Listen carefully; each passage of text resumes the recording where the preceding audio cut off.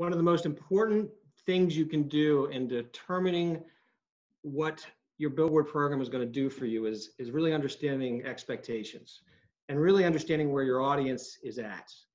Are they aware of you? Do they trust you? Are your offers relevant? Do they need you? And is the price affordable? Know that so that you can identify what particular part of the buying curve your audience is at. So you can either move them from A to T, or you can just, or you know that they're at T and you can finish the job and take them to Z.